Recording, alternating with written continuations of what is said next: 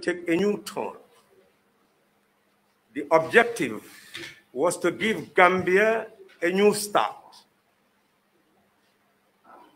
to ensure that by force of example of leadership, the hopes of the people will be rekindled for a fairer and better Gambia. And by creating the institutions and instruments to ensure that fairness and that better Gambia, despite the poverty and the pain of injustice and ignorance, the people will steer the nation forward towards a brighter future, not only for this generation, but for a generation yet unborn. I must say that the Barrow administration has done its best.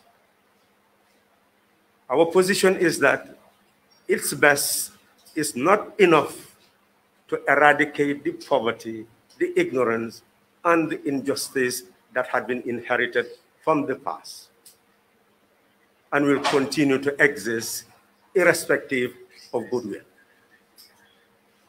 Economically, we have a GDP of about 108 billion. It is anticipated that it will rise to 115 billion in 2022.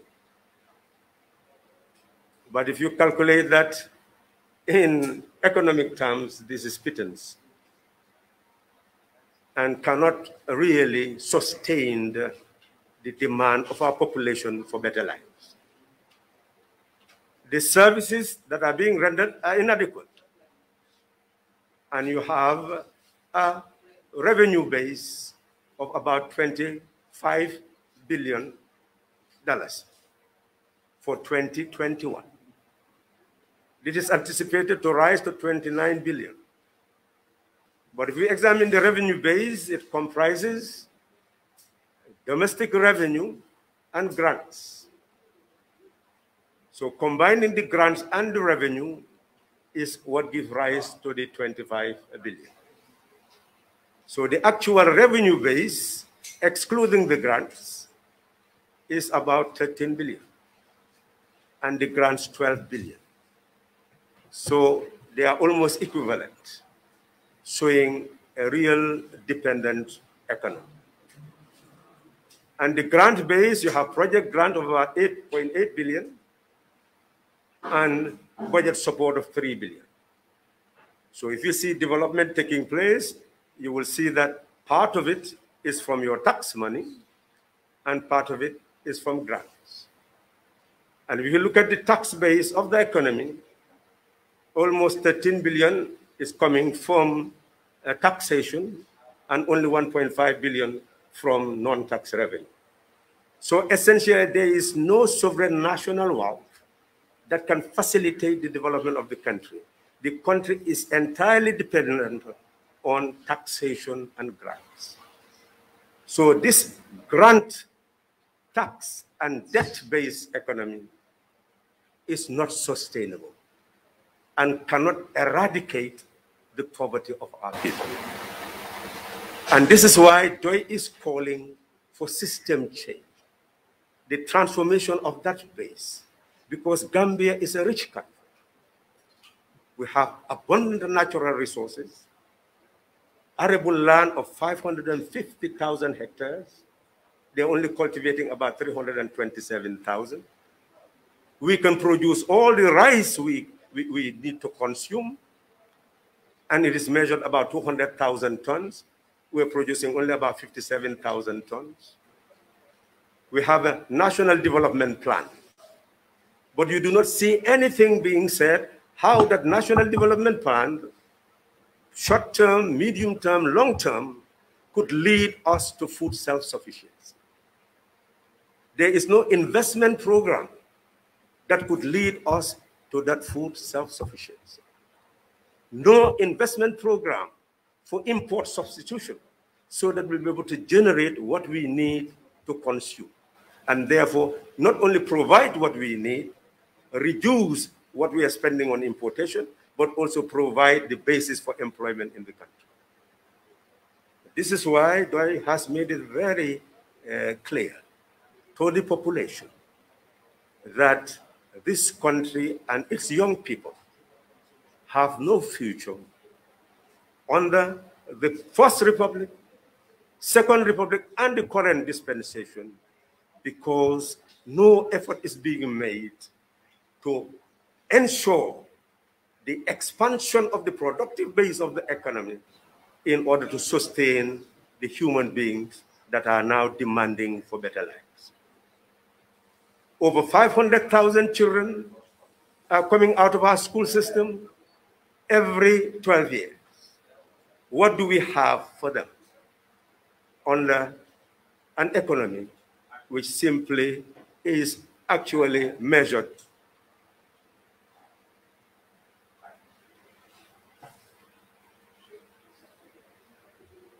What is this? Well, I'm sure the whole world is listening to us, but I'm getting hands from there. That is confusing the whole situation. I don't know what is happening. I think was they thought that there was an issue with the microphone, but it's resolved, so it's all right to proceed. Well, let it be known that the fault is not on my side, but technical fault. So essentially, what DOI is promising the Gambian people is to move away from a service-based economy that depends entirely on taxation and introduce services supported by the productive base of our economy. Look at our ocean. It can generate all the wealth that we need.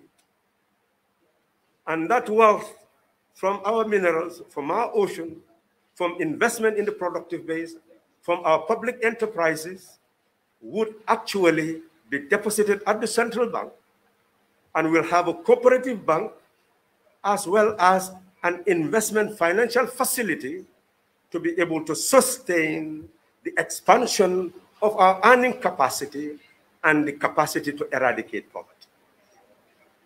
An investment capacity, a financial facility, will enable us to support, for example, our Navy.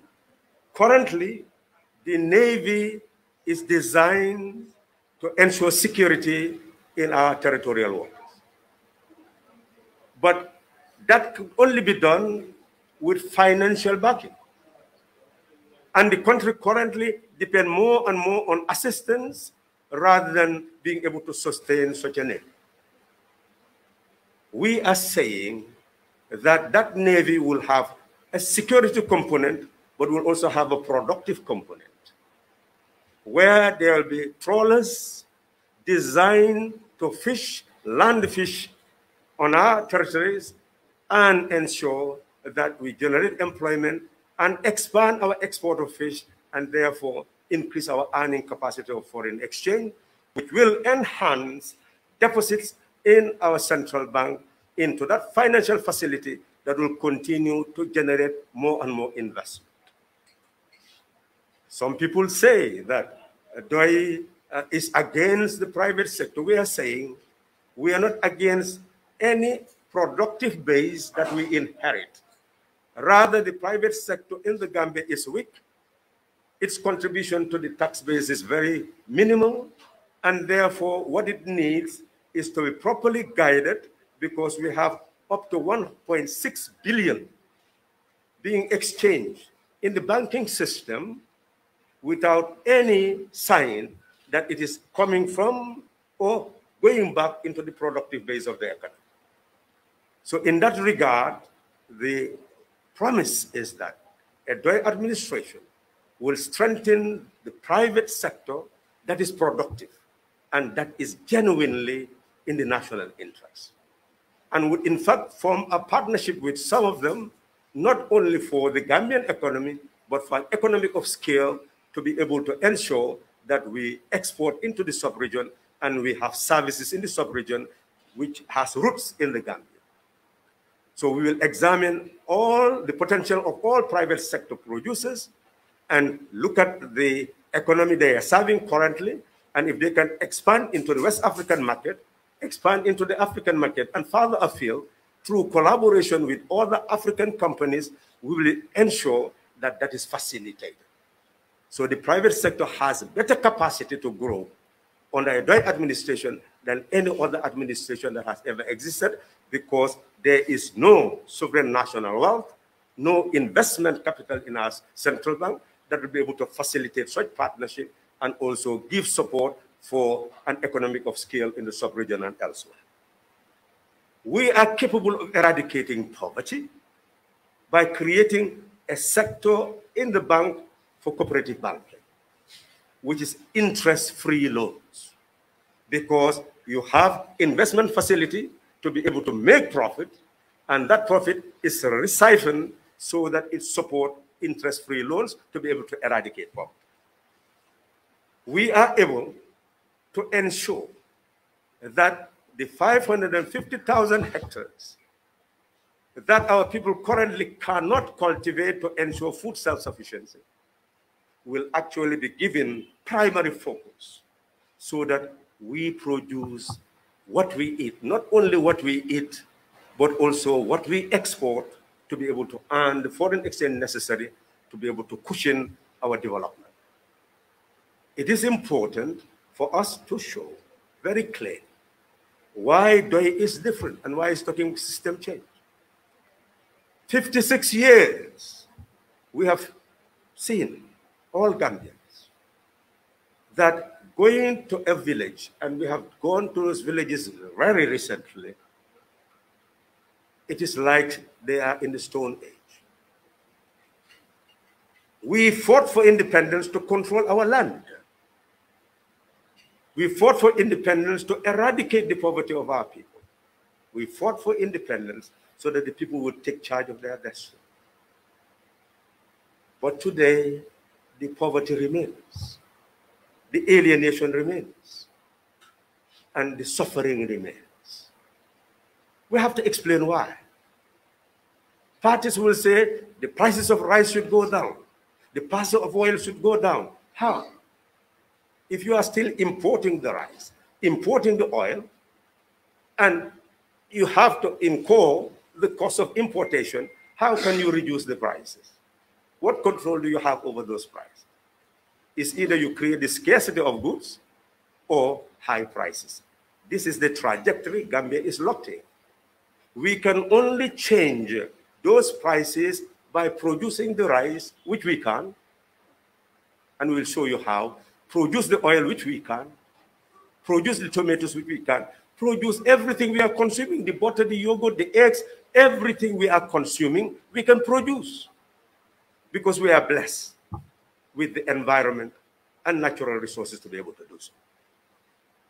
People have no capacity to produce now because they do not have the financial wherewithal. So companies will come from abroad, go to the people in the villages, sign contract with them, and rely on them to be able to produce banana on their soil with their labor in order to export it, in order to make wealth at their expense. Is that why we became independent? And that is the policy of many political parties since independence. The commercialization of agriculture is not designed to empower our people to produce more so that they can sell more and earn more. It means handing over our land to others who have the financial wherewithal to invest. Because the people cannot go to banks to take loans because of the high interest. We are saying that is not pre-designed. It is created by policy. Policies that are poor. So our problem is the poverty of policies. And that is what we intend to eradicate. That is why we are saying we are going to have a cooperative bank that will give fertilizer, seed, and farming implement to farmers without interest. They will go and expand their production to a commercial level, large-scale farming, large-scale family farming, and sell their produce. And there too, we will have a cooperative marketing system that is not designed to exploit that farmer. By looking at the market differentials, we will ensure that the farmers are protected from that exploitation so that the world market price will actually serve their income generation rather than serve the interests of others. That is what we intend to do. So in that regard, we are convinced that through the cooperative bank, we can help the farmers to have what they need to be able to produce all the inputs, but at the same time, by protecting them from any form of exploitation, they'll be able to earn more. So we expect then the farming community to be enriched by that policy. And by so doing, the environment will change in two ways. There will be community development and there will be household development, because if their earning capacity increase, their household will earn more, and therefore their housing system will also change. We'll have rural housing system, just like you have Social Security and Housing Finance Corporation, which was designed to establish low-cost housing for workers who contribute to that fund. We are going to make sure that the farmers also will contribute to a fund so that they can have low-cost housing in the rural areas. We will expand the community-based development plans. How are we going to expand it? There is simply no effort to create any structure, financial structure, to be able to finance village development. You have village development committees everywhere, but a village development committee without a financial base can never bring about any form of development. So we are saying that each village must have a financial structure. There must be a village treasury, and our position is that these 56 years of getting people's rates and licenses paid for certain facilities like shops, which goes to the area council, has been a wrong policy. The policy will rob the villages and will not give them any form of development. No water, no electricity, no roads, no health center, no facility that you could call general welfare. And the purpose of a government is not only to be entrusted with authority, but to use that authority to promote the general welfare of the people.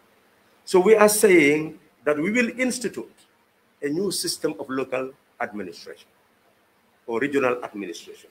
First and foremost, all those funds that are coming from the villages will be deposited in the village treasury for village development. Where will the regional treasury get resources, or district treasury? Well, that's what sovereign national wealth is all about. Today, every person in this country by head contributes to the national budget because of indirect taxation. Every importer will pay duty, excise at the customs. But in selling the product, what is paid will have to be added to the price of the product to recover what has been deposited at the level of customs. So indirectly, everything that you buy, you are actually contributing to the national coffers. At the moment, that tax base is ensured by our collective contribution. But how do you share that so that there is mutual benefit? We must apply the law of proportional development, balanced and proportional development. And it means then that you distribute that wealth to the regions proportionately. And those regions will now complement development in the villages, distributing it to the district in a proportional way so that they will complement development in the villages. With that balanced development, if a particular village wants to provide water, fencing to women gardeners, it will be able to have a project and then cost the project and determine whether the village treasury will be able to finance the project. If that cannot be done, then it means that the district treasury should come to the aid of the village treasury. The regional treasury will come to the aid of the village treasury. And it's the same thing with the national treasury, will always come to the aid of the village treasury in terms of equalization grants to ensure that there is balanced and proportionate development of society. We have answers, but you have had political parties controlling national government and local government for 56 years. But where is really the solution to rural poverty? The architecture we have as our manifesto is finally what is going to bring about the system change that will eradicate the poverty of our people, where there will be community development and household development complementing each other to ensure that the people live better lives. Esteemed media practitioners, we are simply introducing how we intend to change a system which for 56 years kept our people in abject poverty. It's not predestined. We are capable of eradicating it, and we will eradicate it with the support of the people. But as we can see, there are many political forces seeking the mandate of the people. In that regard, it is important to examine the nature of these forces in order to prepare the ground for convergences or divergences in our political architecture. What is very clear is that there was a split in the UDP, creating what we now have as NPP and UDP. We do have the APRC, but here too, we can see a split in the party. What it will emerge to be, we don't know, but they have been drivers of the political process. We have the GDC, there had been splits. Well, it is a driver of the political process. And we also have what you call PDORS as part of the drivers of the political process.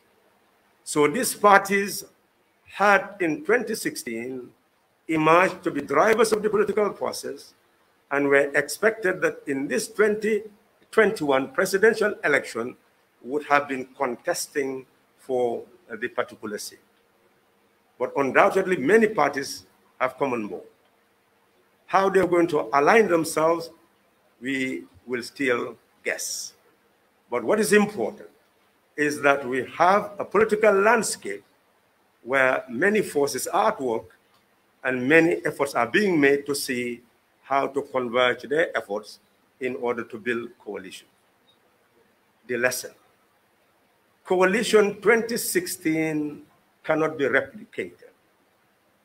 Coalition 2016 came as a result of the situation that we had in 2016. There was just one dominant political force. All the other political forces were marginalized, and the citizenry had no hope of change. And therefore, we had to build hope by showing that we can build the mass base that could effect the change that the people wanted. So it started by bringing together presidential candidates so that through unanimity, they will select one among their number to be the presidential candidate who all will support, so that we can address the problem of incumbency. That is how it started. When convergence came in terms of selecting a flag bearer, but differences in terms of who should be selected, then we went to the second phase of involving all the political parties in equal number to actually select one. Whoever is selected, all will agree to support the person regardless, so that we can effect the change that was necessary. That is how 2016 came to be the year of transformation of a different type, transformation through the ballot box. On that day that the election results were declared, the Gambian people must have come to the realization that power really, truly belongs to them. And that's why we insisted during the impasse for that power to be maintained, that electoral legitimacy to be maintained, that constitutional legitimacy to be maintained. And it was maintained. A new Gambian should have been born, a Gambian fully conscious that their power and voice will determine their manner of government. And together, they are responsible for the destiny of this country. Whatever happened, they cannot abdicate from responsibility. Now, we are faced with a new situation. That change had come through the ballot box. But many people are saying the change has not brought them what they had designed for themselves. That is why we talk about regime change. It's a change of government. But what people are now demanding is a change of a system to ensure that their poverty, any injustice, their ignorance would actually be eradicated. Those forces who recognize this could come together to be able to salvage the country.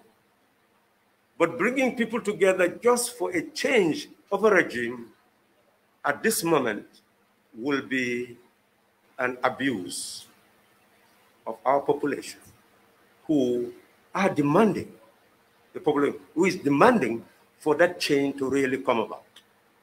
A change that is meaningful, a change that is purposeful.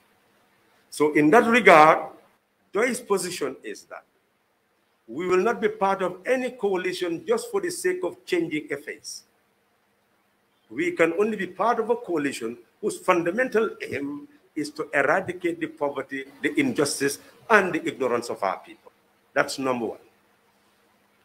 Number two, that coalition building could come in two ways. Fundamentally, it could come through unanimity by those who intend to stand but have the same objectives to really select among their number the person who should actually lead in that regard. The issue of electing a flag bearer is something that Doi is still wary of by virtue of the experience of 2016. Because we do not want anymore to be held responsible for failure. We must therefore negotiate with maturity so that we prepare for success rather than failure. We must ensure that what happened in 2016 does not happen again. That is our fundamental objective.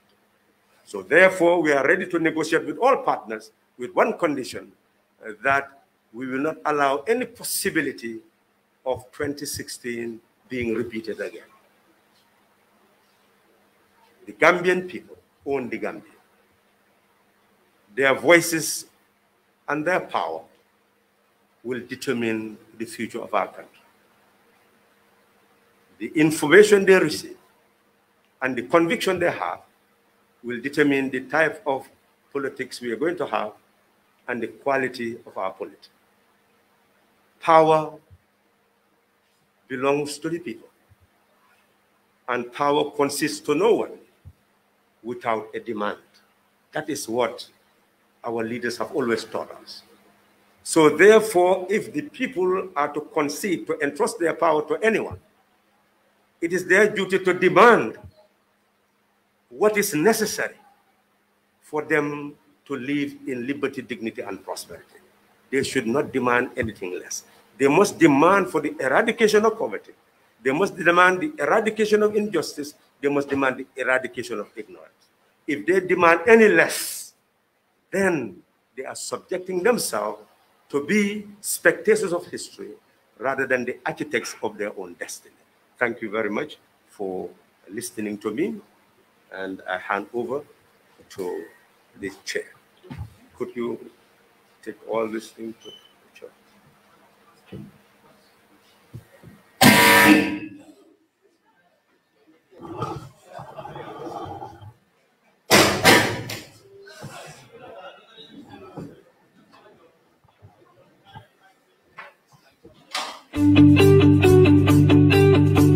If you want to receive monies from UK, Europe, USA, Canada, Switzerland, and the rest of the world, Supersonic's money transfer has got you covered. With the largest payout network in the Gambia, you can now receive your monies anywhere you are, from Kartong to Koina, with less hassle. Yes! You can receive monies from your family and friends in UK, Europe, USA, Canada, Switzerland, and the rest of the world with our safe, secure, fast, and convenient service that offers you the largest selection of payout locations in the Gambia. Supersonic's money transfer. We are currently in ladies and gentlemen, that is the conclusion of the statement by the presidential candidate. So now the floor is open for questions.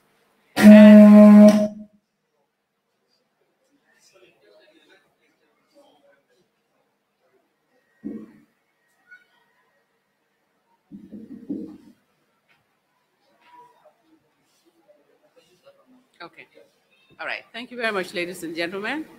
That's the conclusion of the statement by presidential candidate Halifa Sallah.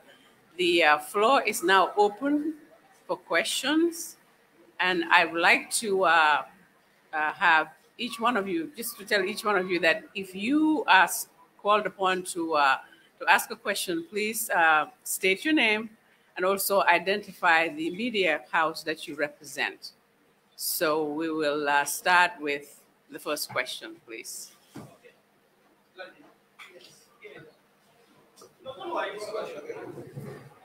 My name is Pandit Sise. I'm from Caravan.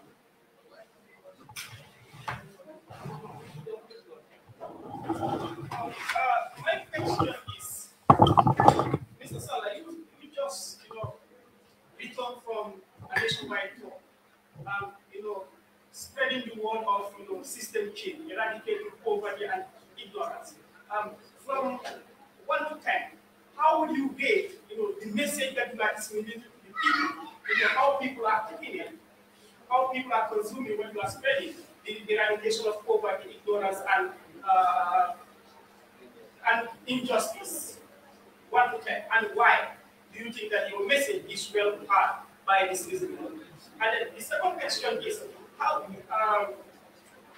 do you see the Gambian people readiness for a system change that you have been advocating?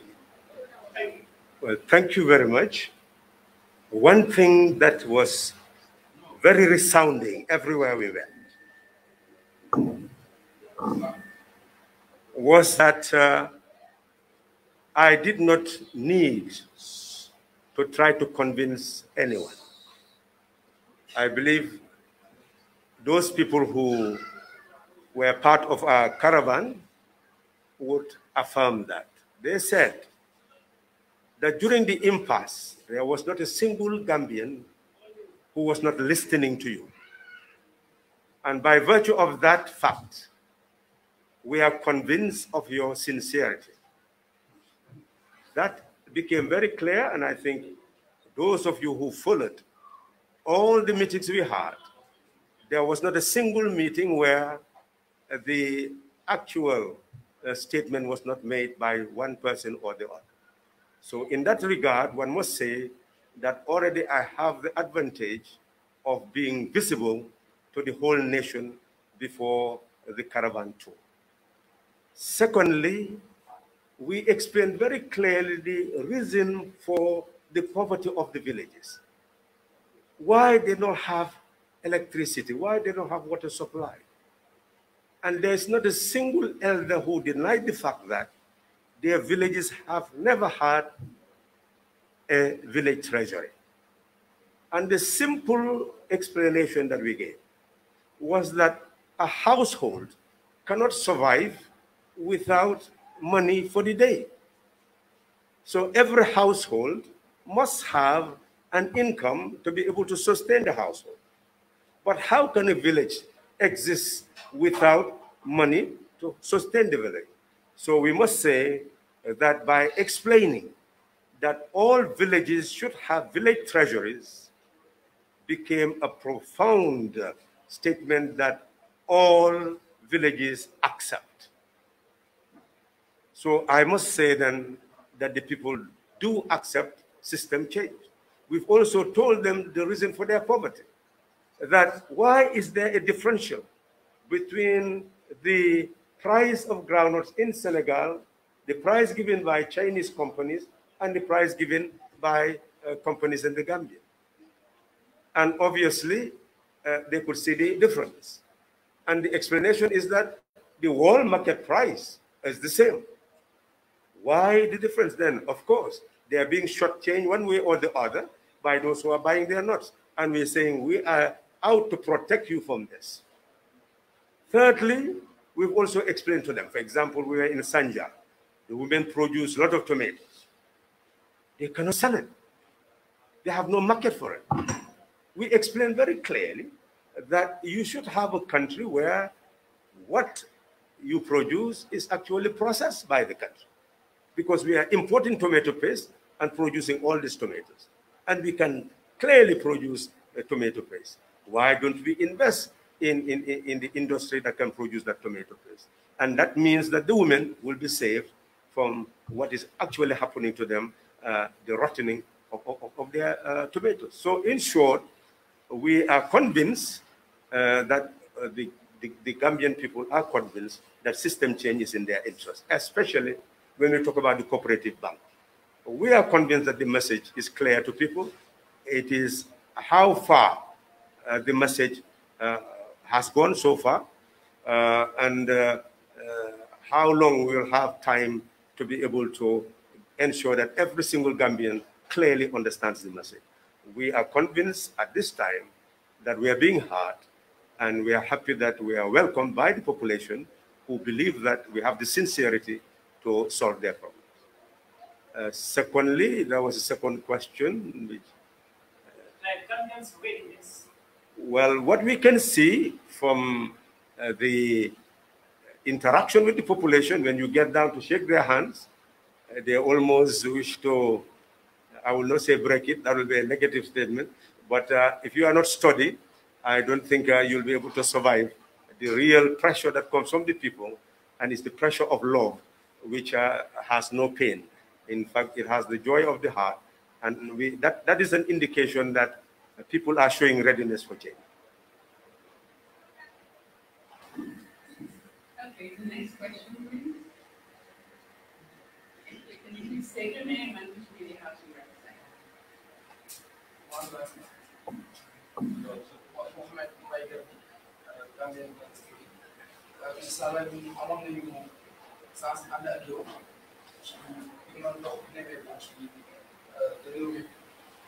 gis nañu loolu lañ koy teewoo ak waxtaan bi nga xam ne seetlu ko waaye laaj bi nga xam ne moom rek laa lay laaj benn laaj képp la mooy ci biir loolu gis nañ ne nit ñi ñi ngi ñëw di la wuyu si ci wàllu bu yàgg bi nga xam ne yaa ngi koy woo mu mag ci ay at ci ginnaaw nga leen di woo ci li nga xam ne mooy soppeeku doxalin ak li nga xam ne mooy ndóol ak li nga xam ne mooy ñàkk bi ni mel dafa mel ni léegi bi ñu demee ci tool bi gis ni nit ñi ñu ngi waaj di la wuyu si ci li nga xam ne mooy woote bu yàgg bi nga leen di woo waaye li ci am mooy dafa bii moo nekk sa mujjanteel bi yoon bi nga xam ne dina jomante li nga xam ne mooy xëccoo jiitu bi wala benn xëccoo mi am ci biir Gàmbi ma bëggoon a xam tey jii bu fekkee dem nañ li nga doon wut antuwul ak ni nga gisee nit ñi ñu ngi dox di la ko wutal see ndax loolu doo xalaataat décision bi nga xam ne jël nga ko keroog bi ngeen janoon nit ñi si sa complexe bi c'est ça.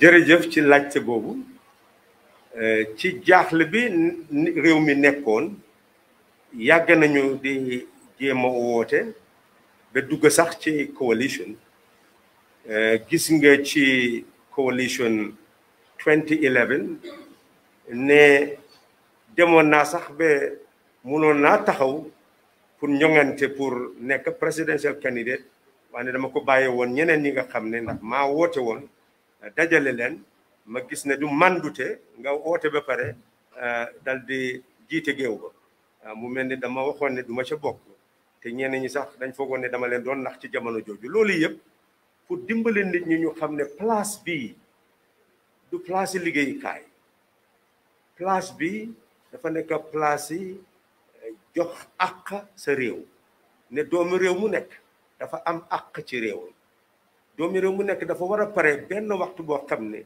di nga simmeeku nga pare pour sonn ndax sa réew mun a jëm kan jox gannaaw sa bànneexi àddina ndax sa réew mun a yore bànneex boobu loolu soo ko xasee def am nga ndam mu mel ni loolu nekkoon na suma jubluwaay moo tax 2016 gis neen wote ba nam demee mënoon naa jóg mer ne waaw ni ngeen doxale affaire yi du noona ndax yéen ñëpp a ko déggandoo ñi ci bokkoon yëpp gannaaw gi ñoom seen bopp ñooy wax ne pexe mii lañ defoon ndax ki toog tey wane nag ñun jamono boobu dañ gisoon réew mu xaajaalu ne soo bàyyee réew moomu ba mu tàkk lu yàqu bokk nga ca bon nag soo ca mënee def dara baax na nga def ko ca moo tax man nangu woon dogal booba ñàkk bokk ñàkk xëccoo ba nga xamee ne tànn nañu ka nga xam ne moom lañ tànnoon fi mu nekk nii itam man am naa yaakaar ne li ma def ci National Assembly jàngit ba fa nekk ak ñi nga xam ne nit yi doy la ñi fa nekk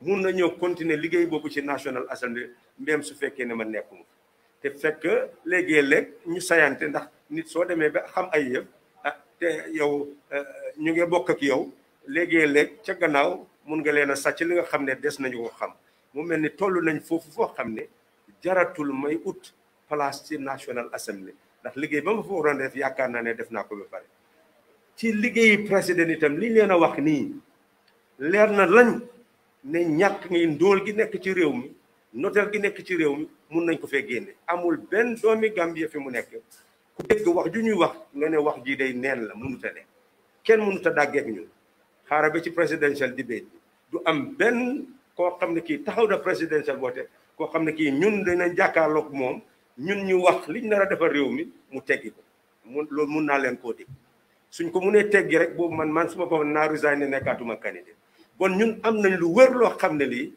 amul kenn ku ci am ñaari xel ne lii mooy li réew mi soxla waaw suñ ko waxee nit ñi ba pare nit ñi ne fi mu nekk nii de ñun parewuñu te man itam toll naa foo xam ne wax dëgg soo ko seetee def naa li ma mun yëpp li war rek ma noppalu dal di dimbale ñi nga xam ne ñooy niti doy yi ndax ñu mun a am ci suñu biir ñoo xam ne ñi liggéey boobu dinañ ko mun a continuer man ma nekk elderly statesman nga xam ne léegi-léeg mun naa leen a jaaral loo xam naa leen de su ma demee ba nga xam ne taxawatuma di ngeen am làmmeñ bu tal ci suufi Gambia waxatuma ne di ngeen am nit koo xam ne yërëm naa kii nekk président de Gambia ci jamono jooju ndaxte du ma toog di ko seetaan muy def lu ko neex mu mel ni boobu moom dig naa leen ko ne ni ngeen am baat boo xam ne ci suufi Gambia dara du réerati te lu nekk dinañ ko sañ a wax loolu moom dig naa leen ko waaye nag maa ngi wane ne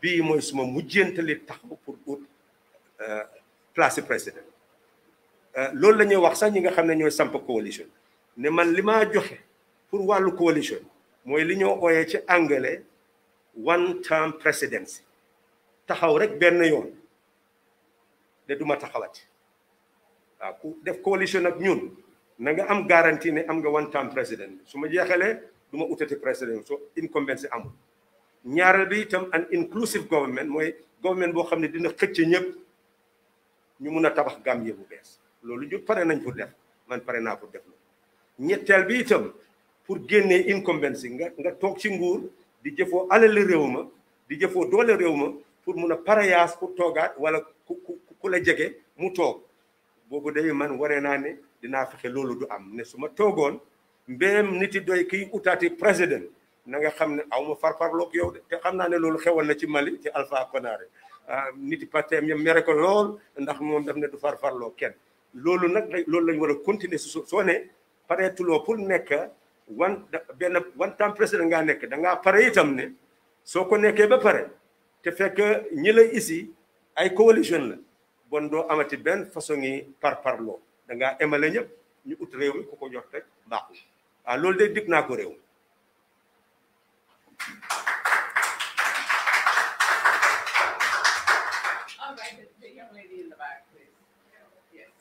Please state your name and which media house you're from.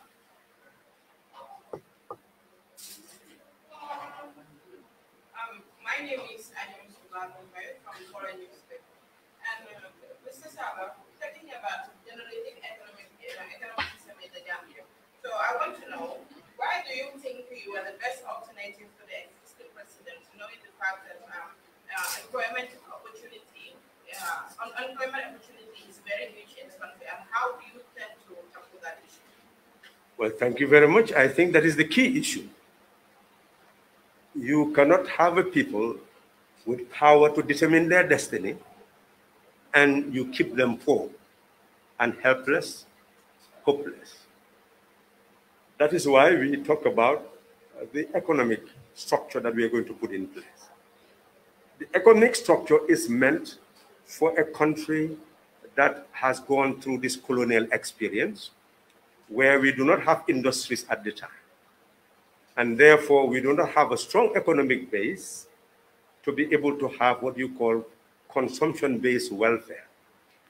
What has happened in many countries in Europe, by virtue of the fact that they benefited from the colonial experience and they could build industries and generate employment for their population. Therefore, those who are unemployed, the state will accumulate a lot of tax resources to be able to at least provide some fund for those who are unemployed. So even if you are unemployed, you'll be able to have unemployment benefits. But in this country, there is no possibility of unemployment benefits. So all these hundreds of thousands of young people are depending entirely on the extended family, and that is why many people definitely must be seen to be callous, to say that, well, they're just drinking attire, they are aimless, and just insult them day in and day out. If you understand what they're going through, the congestion in their homes, what really poverty is all about, the insult they are even receiving from their parents, and that is why many of them at the end of the day will prefer to go and die in the Mediterranean Sea than to stay at home, because the insults become unbearable. And you come to a point where you don't even sleep. You hear people call Banyalal, that is, people don't sleep at night. They have nowhere to sleep. You'll go to a home, you are above 15, 16, and you find out the parents are just living in one living room. So some do not even have a bedroom. Some a bedroom and a living room. For how many children? 8 children, 9 children. So you see that most of those children will have to sleep outside. And in that regard, they become very vulnerable to the pressures of influence in doing anything that could be disruptive to your life. So we are not dealing with an ordinary situation.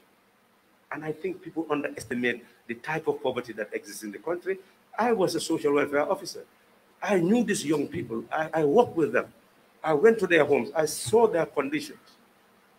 You know, they explained themselves to me. So I've lived their suffering. So I know. That's what pushed me into politics. I could not bear that suffering anymore. I knew about it. I wanted to effect change. But when I started working there, it became so real that I had to work for change. Otherwise, I'll be the biggest hypocrite on earth. So in that regard, I am emphasizing to you that our economic policy is to build sovereign national wealth. And we have made it very clear. Our ocean can yield the type of resources that we can put in the central bank to be able to have a cooperative bank. And the cooperative bank, it is already happening with the women, what you call osusu. You put your part, the other put part, you put it together, and you give somebody some capital which has no interest to be able to invest. That's what cooperative is all about. We are saying that the state is a cooperative. We own the Gambia. We own the ocean. We own the land. It's a cooperative. That's why we talk about the cooperative state. It's a cooperative. So since we own it, we each must be empowered by that state so that we can be productive. For the farming community, we are saying we give you seed, fertilizer, farming implement, interest-free. Somebody from GTTI and you want a milling machine, you want to mill the coos into flour, the cooperative bank will give you a milling machine so that you can work and you just simply pay interest-free. Somebody who wants to sell that coos or who wants to have a bakery, whatever you do in the chain itself, you'll also get the resources to be able to buy and sell and pay back without interest. So that is the aspect that is aimed to eradicate poverty. Not only that, we are also going to build a productive state that will continue to build industries that will continue to process our goods in order to generate employment. It started with GPMB. GPMB came to a point where it could even produce soap. So it means that it could produce oil, it could produce soap. And therefore, expanding that production will increase capacity to a point that we do not have to import the oil that we are consuming. That will generate employment. We don't have to import the soap. That will generate employment. And with what you have, you can reinvest into other sectors, tomato paste, etc. That's how industries expand. But if what you generate in income is actually siphoned, it means that you could not have an investment base. We are saying at the central bank, we'll be depositing all this that comes from public enterprises, and that will serve as investment capital to expand the productive base of the economy and generate more and more employment. We can produce all the butter, all the cheese, all the yogurt, everything that you see here that we go in a shop to buy, that is a productive base for our people to produce. So yes, we can generate as much employment as possible. Not only that, because we do not have consumption-based welfare in the country, we intend to introduce it in another way, through a national service, to ensure that at a given level, once you finish the 12th grade, we introduce a national service where you look for skills in any quarter or knowledge, and for 1 year, the state will be responsible for your breakfast, lunch, and dinner, and what you need to keep yourself clean and healthy, so that at least you start to build up a base of national unity, eradicate crime of all sorts, and inject a sense of love of country and people in those young people, and they will be able to be the people who will produce the type of architecture we need for another Gambia. Not only that, we are saying the army will be changed in nature. I've started saying that the army will be a productive force because it's a mighty force. You cannot just create it as a war machine. We have no war to fight. So what we need to do is to transform that army into a workforce with skilled personnel who will be able to build our wharves so that we can have river transport. We'll be able to build roads. We'll get all the machinery. They'll build the road. They will build the public buildings, etc. So they will develop all sorts of skills. And therefore, when they leave the army, they can go anywhere to utilize their skills in civil domain. So in short, we have an architecture that will get every Gambian working in one way or the other. All right, the next question. Thank you. My name is Mujepa from the Star TV. My first question will be, are there any political parties willing to coalition with the UNS? Two, how will a billionaires development sustain a corporate fund, considering the nature of our economic system? And finally, I would like to tell us your perspective regarding your encounter with the UDP investment. Well, okay, thank you very much. In terms of our perspective of coalition building, we have said it. And of course, this is a period of consultation. I'm sure we are involved in part of those consultations. So there is no doubt that consultation of one sort or the other is taking place. Because if you are a presidential candidate, you may wish another presidential candidate to support you, and you may go and consult that person. So consultation does not necessarily mean that you've coalesced. So it is a process, and I believe that the processes of consultation is on. What the ultimate consequences will be evident to all members of society, as every consultation that will lead to coalition building must also be accompanied by some form of a memorandum of understanding that will be signed in public and known to the public. So I'm not aware of any memorandum yet signed in that regard, but I'm sure consultation is taking place. Number two, you've emphasized the cooperative bank. Well, even before you transform society, we've told you that you are having a revenue base of 13 billion with grant of about 12 billion, with a 25 billion budget prospect. So you are aware, I'm sure, that this year the government tried to create a project to really support households, and over 800 million was spent on rice, schools, on rice, oil, and sugar. Well, imagine 800 million. You mean that cannot be put at the central bank and say that, well, we will utilize that money at least to give seed, fertilizer, and farming implement to a certain number of people so that they will produce without interest? Because you are giving them the 800 million as a gift. You mean you cannot give them that 800 million to produce without interest? I think you can see the rationale. So therefore, if you can go and give aids, which is gift, but this is saying direct that to production, let it be in the form of farming implement. I believe that is very practical. And we are not only talking about this small, tiny economy. We are saying investing in our mining, investing in our ocean, in order to generate more income, to ensure that that income that is generated will go into the central bank in two ways. One part is meant for cooperative banking to eradicate poverty, interest-free loans.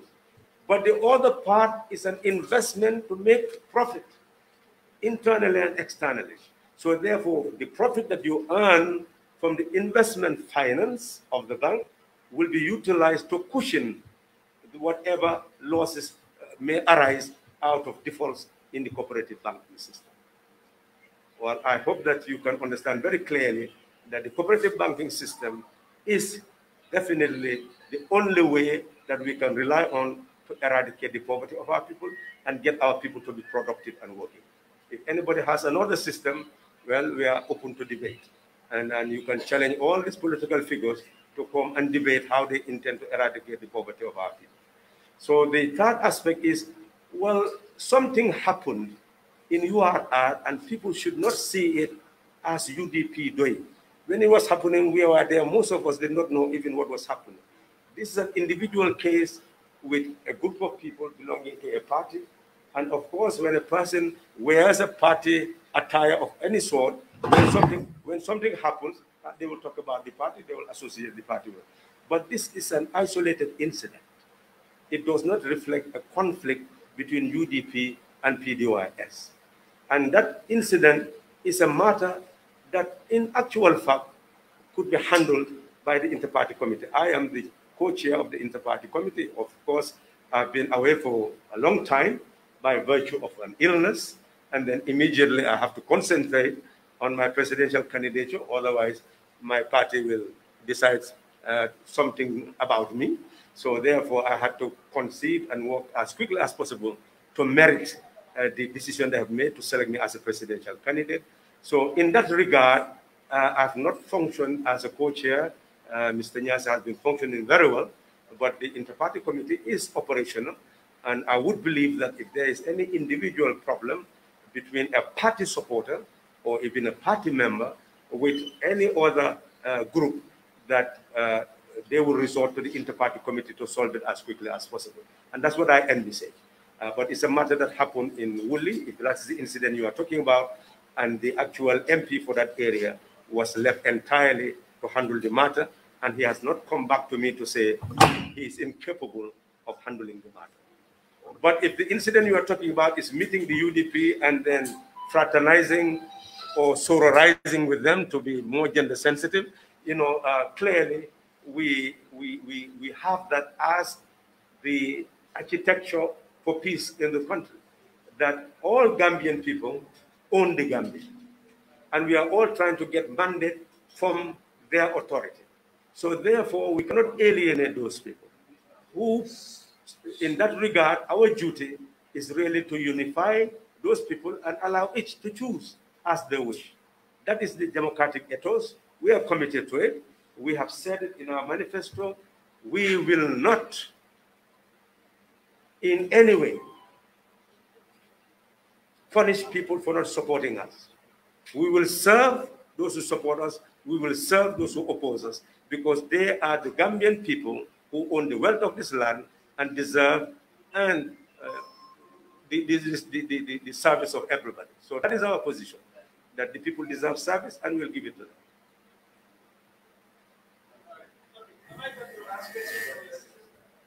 Okay, next question, please. Okay, I have 4 questions, but I want to Can you please state your name and which media house you represent? Okay, I am from Ghana Online News.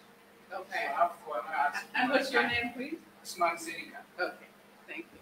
Yes, so, Honorable, we just want to know PDOIS's position on the TRC implementation that has been postponed and postponed indefinitely. So we want to know whether the PDOIS government will come to power with prioritize that recommendation. And then the second one is, we have had some news that Jahadure would be a standard bearer of PDOIS. Could you please clarify? And if you want, I can ask the other two. Yeah, go ahead. You can ask any question. Okay, the third question is on corruption. Because the current government have failed in implementing the Ghana corruption recommendations. We want to know as well whether the PDOS government will implement those Jana Commission recommendations. And then the last and the final one is we also want to know, you know, we at Gainabo, we are very concerned about manifestos. We want to know the update on your manifesto. Are we, the media houses, going to access the manifesto in your contact with the Gambian people? Thank you very much. We'll start with the last one. The intention, we wanted the presidential candidate to defend the manifesto before people like you, after you have access to it, and also before university students. But as I have rightly said, because of illness, it could not have been done when it was supposed to be done. So it is being scheduled. We had to go to the Caravan tour and give that a priority to become visible in the political space. What is essential now is to ensure that we do precisely that. So before nomination, we will have in one hotel or the other a program where the presidential candidate will come with a published version of the manifesto where all will be able to have access to it and then engage in being, let's call it, in the hot seat to defend what they intend to do in 2021, if it actually is given the mandate of the people. So that is how transparent we will be. And I'm sure we'll invite you to represent Gainako, or maybe they will send somebody else, I don't know. But we'll make it public. So number two, you've asked the question, TRRC. Well, don't you think it's a contradiction to say that the recommendations are still at bay and that we give our view on recommendations that do not exist at the moment? I don't think that is a fair question because it's a hypothetical question. Although I can say very clearly that the objective of setting up the Truth, Reconciliation, and Reparation Commission was to emulate what happened in South Africa. And clearly, what was happening in the Gambia should have been guided by the experience of that country. What have they achieved? If I were to be the head of a government, I can assure you that the first thing I would have done is to look at those people who are actually the victims and ensure that they come into contact with those victims who are in South Africa so that they can exchange notes about what actually happened to them and how they managed to heal. And if they move through that, then you must hear, it's not only hearing from the TRRC, I would have wanted to hear from the victims, how they can ensure that reparation and reconciliation is more the voices of the victims I will listen to than the voices of anybody else. So apart from the facts that are gathered, the fundamental objective is healing. And healing is personal, is psychological, is the individual. So I would take a totally different approach. After the facts are gathered, of course, that is the approach that is taken. But thereafter, what happens next? Clearly, I would have taken that particular responsibility, and whatever recommendation come from those victims is what implemented. Number three, you raised another issue. Anti-corruption bill that is at the National Assembly. Yeah, anti-corruption bill. You see, people have said it. The National Assembly has wasted time. They have, in fact, been accomplices of corruption by not hastily passing the anti-corruption bill. You see, people don't know how the National Assembly functions. The National Assembly has powers, and powers to pass bill is one of them. But the executive has powers. The powers to speed up bills or to leave the bills in the hands of the National Assembly to scrutinize. The first process, if the executive wants a bill to be hastened, they introduce the bill under a certificate of urgency. Within 24 hours, the bill is passed. and it becomes a matter that goes to the executive for signature. I think you've already seen that process in the National Assembly. But when a bill comes and it is not under a certificate of urgency, it is passed on to a committee. And the committee start to scrutinize that bill, clause by clause. And in scrutinizing it, they invite experts to come and give their opinion on this. And sometimes it's a whole volume of experts being taken. And it can take, go to other jurisdictions. It can take as long as you may think in order to do the scrutiny. Because at the end of the day, the bill will be entirely different from what the government has introduced. And I believe that aspect also has been seen in some of the bills that came to the National Assembly, where all the clauses, almost all the clauses, had some form of editing. So in short, the question is understood.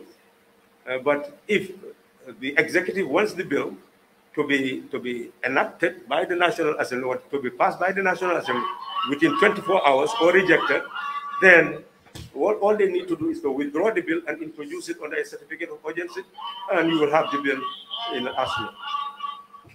It's like the foreign government doesn't have No, I'm not drawing any conclusion. I'm just telling you processes.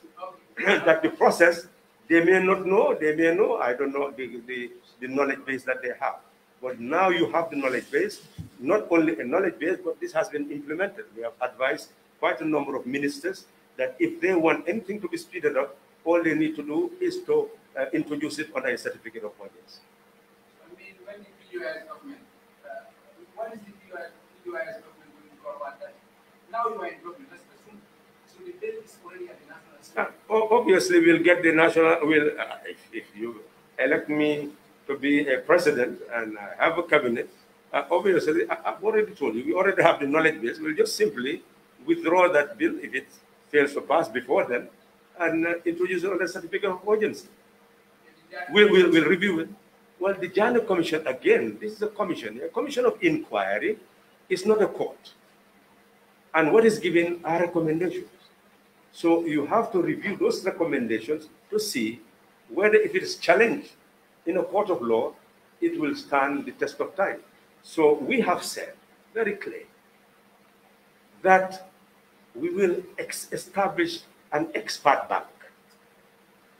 I recommended that to the incoming president then, and all of you have had it before the December Christmas celebration. I recommended that we should have an agency for sustainable socio-economic development, and it will comprise at least 7 people with the capacity in all areas of government. And then their duty will be to establish a database of experts on all core areas of development. And therefore, before the actual assumption of office, they would have looked at what is existing, what could be developed in the short term, medium, and long term. But of course, that never materialized. So obviously, if I were a president, that is the first task that will be done. You create experts to look at all this that had been inherited and see the merit of everything that has been said and take decisions that are in the interest of the nation. What is always important is to know that we are moving towards the future, and we must learn from the past to save the future rather than live in the past. Thank you. I just need to add this. Okay, are you... So yes, But my last question was What is that question? Well, is it fair to be using a person's name about any issue without going and interview that person and know what is really in his or her mind? Yes, that's what I'm saying. You can hear, I think you are a profound thinker and a seasoned media practitioner. Information by itself is yet to be news.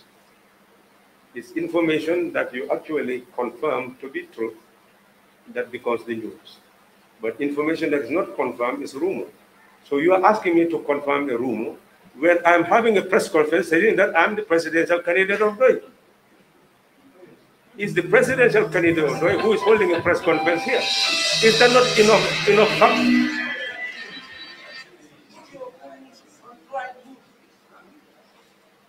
So the presidential candidate of Doi is addressing you. Or do you doubt that? No, it's okay. All right, thank you. Thank you very much. Yes. I don't know whether Madam will sideline me again. Oh, did I sideline you? I think you asked a question. Yes, Did you ask a question? I raised Okay. Yes, you've asked a question. So give someone else a chance, please. And I'm looking at this line up here, and I think, let's see, Gambia Talents TV has huge representation here. And I think some of the people from Gambia Talents TV has asked questions. Was it one person who asked the question? It was one person actually. And then Kelfatu, I don't believe that we had anyone from Kelfatu. No, you have. You just now. Oh, okay, here's one from Kelfatu. Okay, so what about Musuke by Joe? I'm here. No, she also asked. She asked. That was what she's written here from Gambia Town. I'm here. Oh, okay. So do you have a question? No. Okay, so I don't know why they wrote your name down here. Partner Simon. Okay, can I just take the next question, please? Someone who has not asked a question yet. No more questions? Okay, then proceed. Okay, I just need clarification. On my way here, I received a text message from a friend informing me that, Honorable Halifa Sallah is announcing, his resignation as a National Assembly member. So I just need clarification whether this is true or not, because I just received the message while coming here. Well, have you been following the news? No, I don't know. But he just... No. Don't answer me even. Maybe I should not ask you a question. You have to be firm and defend your profession. Say that I asked you a question. Answer it. Okay, I will answer your question. Honorable Usman Silla is here. I was ill for a while, infected with coronavirus of the worst type, which I will narrate later to show how I escaped from my contract of death with coronavirus. I refused to sign the contract and became alive. Essentially, I went to the National Assembly for the first time. And the surprise was that they made me the Speaker of the National Assembly for the day because of the Speaker and the Deputy Speaker were absent. Didn't you watch that? Yes, I watched that. Well, no, why are you asking about resignation? No, this one is saying that you will be announcing your resignation as National Assembly member today to run for presidency. That's the message. So that's why haven't you seen people running for presidency and still remain as National Assembly members? Well, you should do your research. Ask the question later. Go back and see whether there's any law forbidding people from holding position in National Assembly and running for the presidency. And also find out whether it has happened before or not. Then in the next press conference, you can tell me the facts and ask me. I'm not asking, I'm just asking for clarification. Well, clarification means that I am still a National Assembly member. I'm still a National Assembly member. Okay, thank you. Any other questions, please? Does anyone have questions? Okay. Well, did you want to give closing remarks, or would you just well, I don't think closing remarks would be necessary. Okay. Except to say that we will have the same questions to clarify the Gambian population in our local languages, so that everything said here would actually be said in the languages that the people do understand. Linga hamne wéral nañ ko ci suñ biir wax ji ak nit ñi mooy ne ñaari néeg moo nekk ci réew mi boo xam ne kiy wote ci la mun a dëkk néeg boo xam ne kaso ndóol la kaso noteel la kaso réer la ak néeg boo xam ne néegi tedd la néegi fonkeel la ak néegi leer ne seen carte wote yi caabi la ak bunt su leen neexee ñu tëj seen bopp ci kaso ndóol kaso réer ak kaso noteel wala ñu ubbi bunte bi jàll dugga ci néegi tedd fonkeel ak leer ne léegi su fekkee ne tëj nañ seen bopp ci kasandoo kan lañ war a sikk ci àddina fuñ laaj nit ñi loolu ñu ne suñ bopp wan nag am nañ yaakaar ne nit ñi déglu nañu xam nañ wote bi lan moo ko waral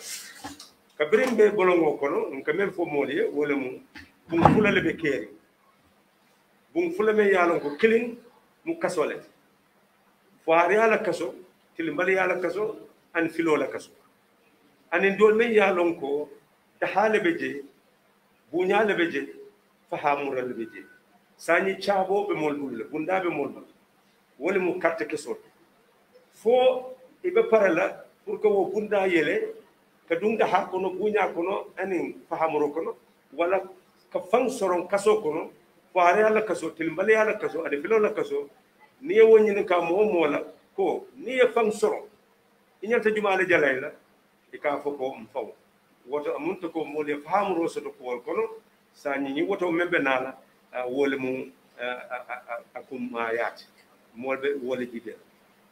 We thank you very much, media practitioners, for tolerating this long presentation.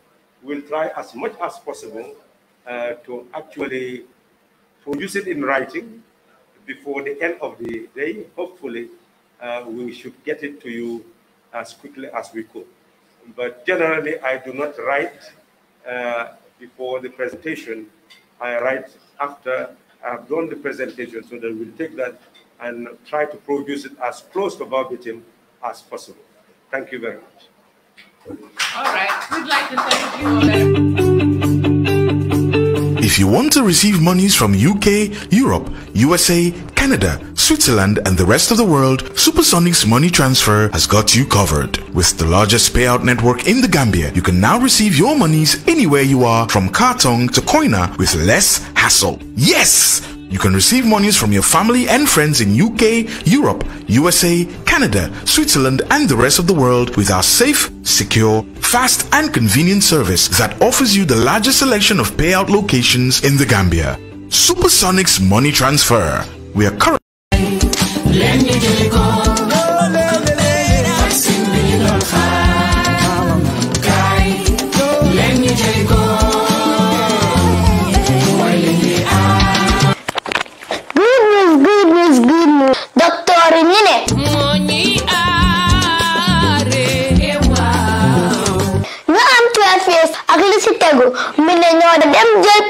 coronavirus.